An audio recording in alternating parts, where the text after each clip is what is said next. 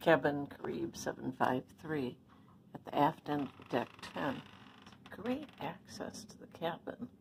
There's no traffic in the hallway down here because there's nothing else happening outside this cabin. So you come in, it's your typical entrance to a balcony cabin with the cabinets and safe and lots of hanging space and places for your luggage. Typical bathroom. Set up as a king size. Don't mind the mess. This is our last day. I forgot to do this. King size or queen size setup.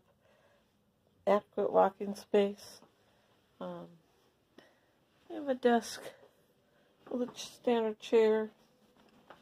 3 typical drawers.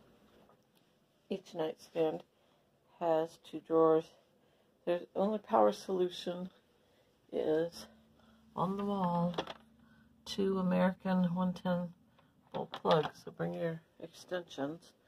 And small mini fridge inside the cabinet. Giant flat screen TV. And we asked for an extra chair. Our cabin store would give us a folding chair. The best part of this cabinet is this balcony. It's an aft balcony. This balcony is huge.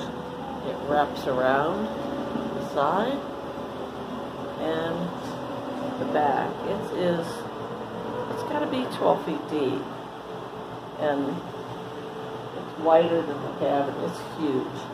Plenty of room to move the chairs around. We moved our chairs off and on all week on our cruise. You can really see the curve to that balcony, so you can look out to the